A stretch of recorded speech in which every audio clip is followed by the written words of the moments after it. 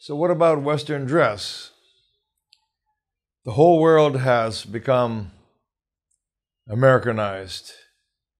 We see in Nepal, their native dress is very beautiful. They have colorful, rainbow-colored woven caps and shawls, chadors, and so many cultures around the world, they have beautiful native dress. But we find that a lot of devotees prefer Western dress, without doubt. And they're habituated to it. So they come home from work in their Western clothing, and they eat dinner. Maybe they shower, maybe they don't. And then they engage in, oftentimes, some material activity, either just socializing or watching television, but we don't recommend. So a lot of working men don't bother to change when they come home from work. But we respectfully submit this is laziness. Keep your spiritual life alive at home.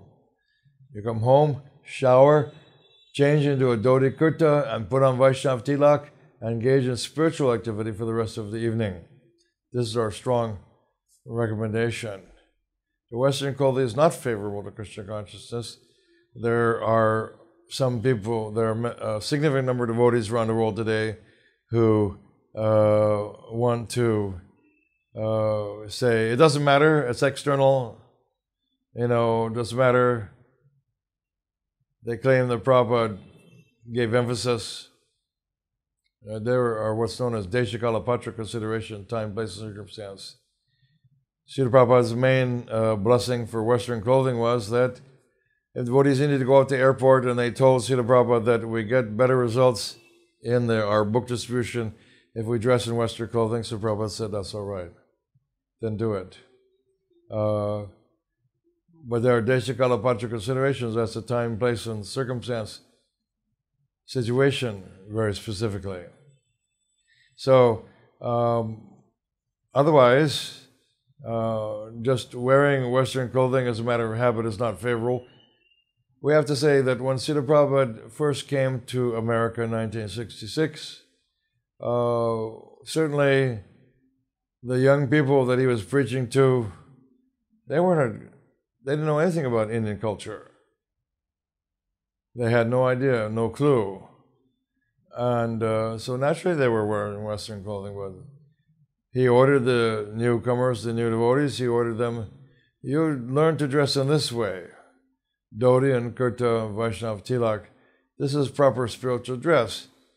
So because it was coming, they called him Swamiji in those days, because Swamiji gave the order, they happily complied. They didn't question, they didn't argue. They didn't make up their own westernization of Krishna Consciousness movement. But these things are going on these days. Rebellion. Well, rebellion against whom? It's rebellion against Prabhupada.